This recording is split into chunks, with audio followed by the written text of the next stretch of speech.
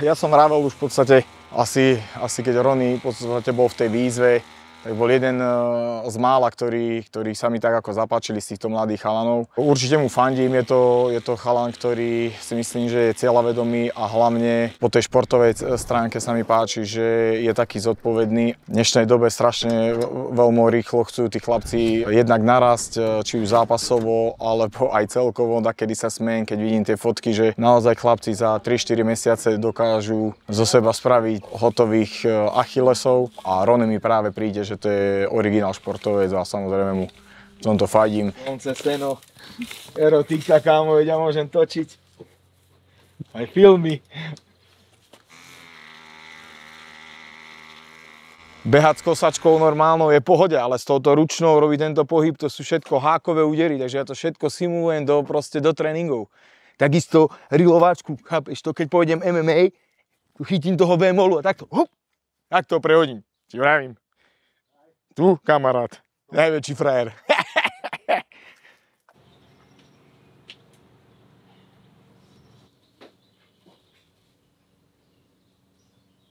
No tak, tu som bol vo forme, kámo. Tu som proste fajtil s najväčšími sami. Teraz, chápeš, tam rozprávajú všetci, že s kým zápasia, kámo. Ja som zápasil so šampiónom K1 Max, s Kišenkom, šampión Glory, Greenhardt, šampión Glory V5 a neviem čoho, Nabiev, šampión Enfusion, Gavi, šampióni z Tajska, Jod, Práča. Kámo, to sa nikomu ani nesnívalo o takýchto menách.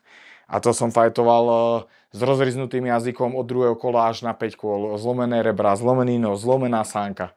A išiel som ďalej. Teraz sa mi nedá veľmi. Ja osobne som chcel, aby bol fotbalista, lebo začal hravať fotbal. A keďže povedal pred chvíľou, že pravdu povedzme, takže v škole to bolo také, že radšej ten fotbal ako tá škola. Ale jedna vec, musím povedať, čo ma najviac mrzí, že jediné prianie v podstate, keď mama odišla, tak bolo, aby som skončil s tým športom a vlastne to som stále taký z toho, že sa toho nedožila. Takže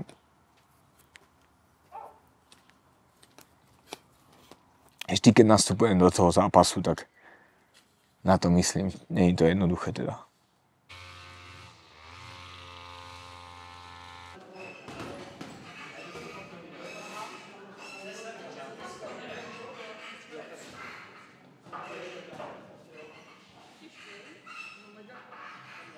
Počkej, vy budete mít tohle, ale 10 musí.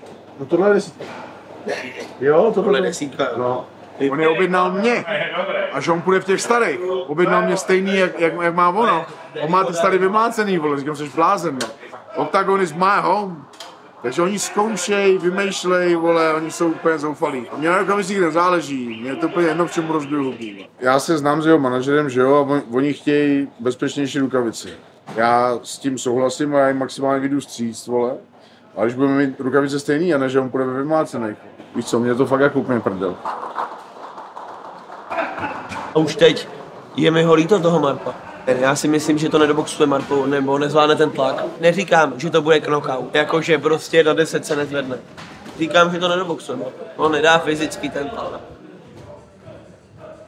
Marpo mě kdysi oslovil, že se mu to líbilo, tajský box, co jsem dělal. Je to sympatiák, ale víte co, k tomu být profesionální fighter nevedou žádný zkratky, to prostě si musí člověk odřít, vyhrávat zápasy leta v kuse a pak jste profesionální zápasník, fighter dělej mi dočí.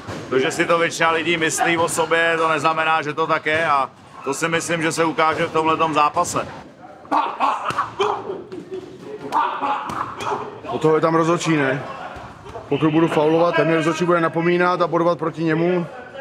Takže to určitě nebude moje výhoda, to byla výhoda jenom pro Marpa. Já mu nechci dát žádný body zadarmo a nechci dát ani blok. Myslím si, že ty fauly většinou přicházejí od zkušenějších boxerů, což on tvrdí, že je, který je umějí za něco schovat. Já tam nejdu faulovat, já tam jdu vyhrát.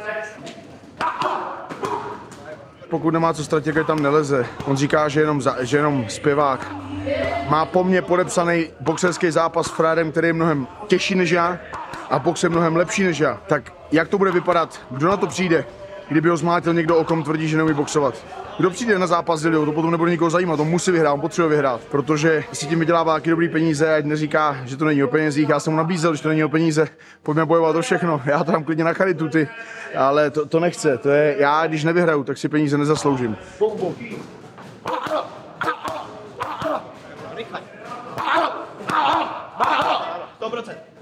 Já tam jdu dokázat lidem, že umím boxovat. A kdybych teda prohrál, jak tvrdí Marpo, tak bych řekl, no tak boxovat neumím, no tak co, tak jsem MMA zápasník, ale já takhle nepřemýšlím jako on, že by se nic nedělo.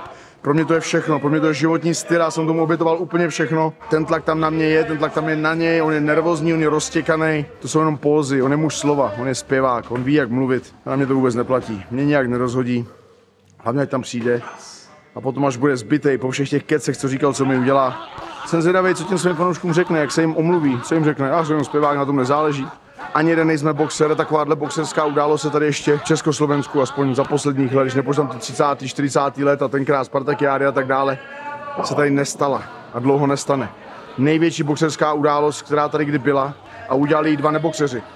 Takže bychom to měli brát zodpovědně.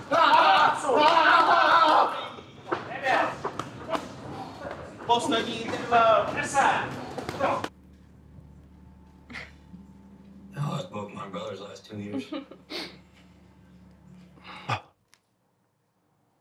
Mě hrozně vadí teď taky jako Ozark super, ale furt ty seriály je to samý. Vždycky zabijou nějakýho bose, objeví se ještě větší boss, který byl nad ním a furt to takhle pokračuje. Já miloval Walking Dead třeba a od doby, kdy to přešlo do takových medieval times, kdy tam střílejí lukama, tak mě to úplně začalo srát jako na rovinu.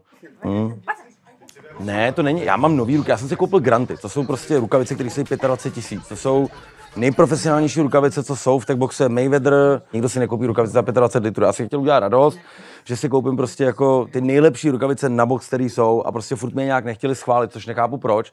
Dostali jsme takový jako bambule, úplně podivný, což mi přijde divný.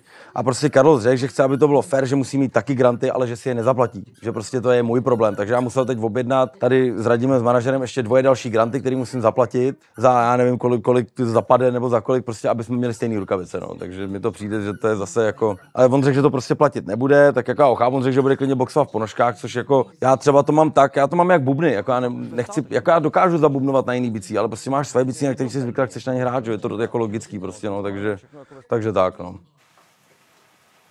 Dneska je Čína taková jako dost česká teda, ale tak s dětma to jsou jako jednoduchý jídla, no. A o to jako úplně složitý strávník není, to je kuře do trouby a hotovo.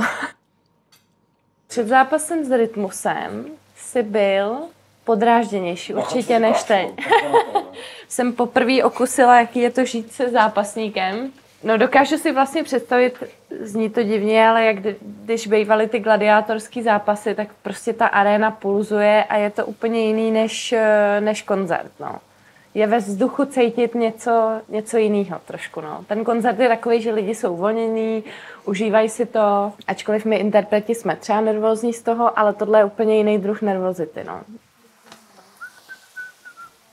No, já jsem původně Lenku oslovil, když jsem byl v Austrálii, tak jsem napsal track Kruh a oslovil jsem jí, aby hostovala na tom tracku a ona napsala, že ne, takže mě jako brutálně, moje ego bylo velmi uražený a hrozně jsem se nasral tenkrát.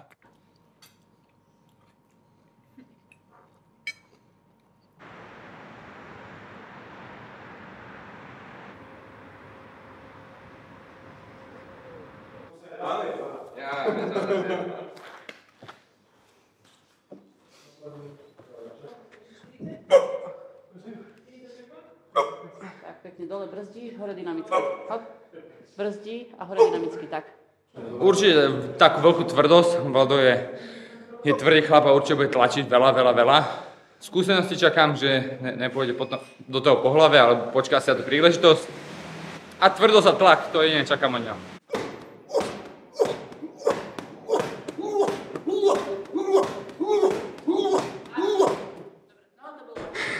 Myslím si, že vyhrám na body. Tak si to myslím. Tak najväčšia zmena je určite v tom, že nemusím robiť váhu. Je to do 7-7. Takže chudnem iba pár kýl. Z toho sa teším, lebo to robenie váhy nikdy není pre mňa také, že easy peasy. 3, ešte 2. 4 poslední. Dobre tá pána. Dostal som ponuky na rôznych zápasníkov, dvaja teda to odvolali, že som nepôjdu. Potom mi ponúkli dvoch, jeden z nich bol Moravčík, bol to ten ťažší super z nich. A chvíľku sa váhal, či zoberiem toho ľahšieho, že predsa iba box, blbosti, toto. A potom si povedal, že jasne, že musím ho zobrať. Je to legenda slovenského thaiboxu, jeden z najlepších thaiboxerov na Slovensku ever, čiže je mi cťou s ním zápasiť.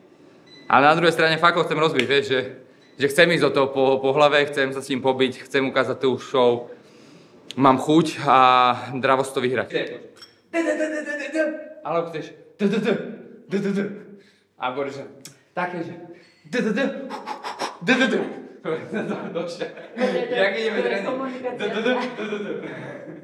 Veľa ľudí sa pýtalo na ten nos, či už je v poriadku po minulom zápase. Ja sa tam mám problémy, ale nie s tou kosťou.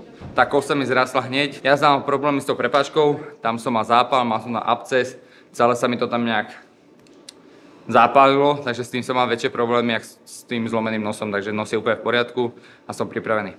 I takto jak si, tak dopredu vrátiš, že iba kúsok. Dobre.